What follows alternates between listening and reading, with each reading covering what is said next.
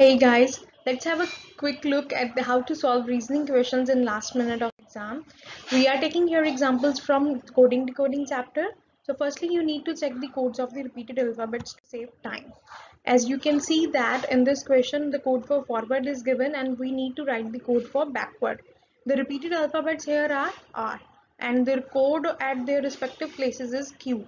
This means that the code for R is Q and we can eliminate the options based on this. Now the options which don't have Q at in place of R, they can be eliminated. This means that we are left with these two options. So one of these will be correct. So if you have no time to check other words, then you can simply mark one of these, and if you have time then you can go for other options. Like here the code, you can check the code for other alphabets. Then the next trick is that always check the code of alphabet at the middle place.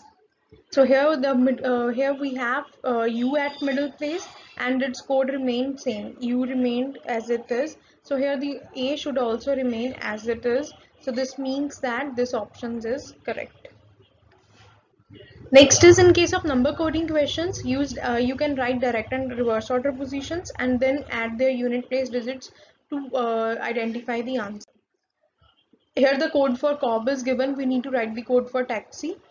So now let's see how the code can be formed.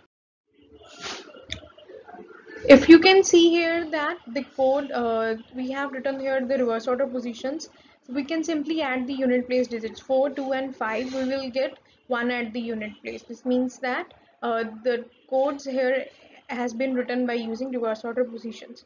Now write the code reverse order positions for taxi and then you can simply find the correct answer from the unit place.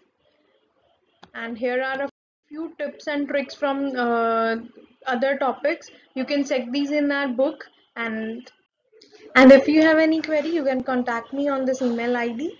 Thanks for watching this.